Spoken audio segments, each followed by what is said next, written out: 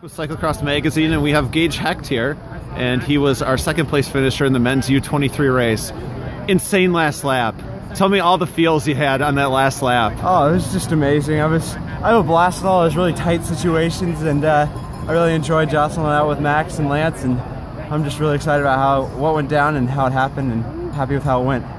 So you were up near the front for a bit, you faded, and you made your way back towards the front. Were there any mechanicals, crashes that you had? Oh, I crashed over in the trees over there, and luckily I didn't do much to the bike. I just bent the shifter in a little bit, and I handed it off to the Alpha Vista Subaru guys in the pits, and brought it back a little bit after I got on top of the moots again, and it was good.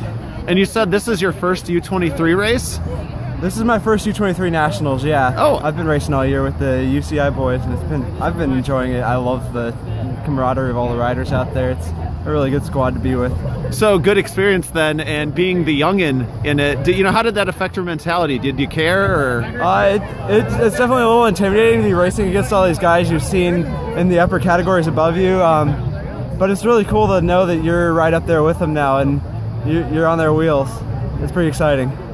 And also, in that last lap, Max he dropped his chain. What was going through your mind? You're battling for third, all of a sudden, potentially winning. Well, yeah, I know that last lap it's hard because you want to just go, well, I'm in third now, I'm locked in there, but you got to keep telling yourself, well, there's a good chance everybody's going to make a mistake, and this could all come back together. So I was telling myself that in the entire last lap, and it happened to one of the riders who just had an accident, so it sucks to see that happen to somebody, but I'm kind of happy made up a place because of it. And then finally on that pro-only section, you were one of the few riders I've seen riding that. Did that have an advantage for you? I think it did, yeah. It was a lot of energy saving. I was definitely noticing a time makeup right there, so that was really nice.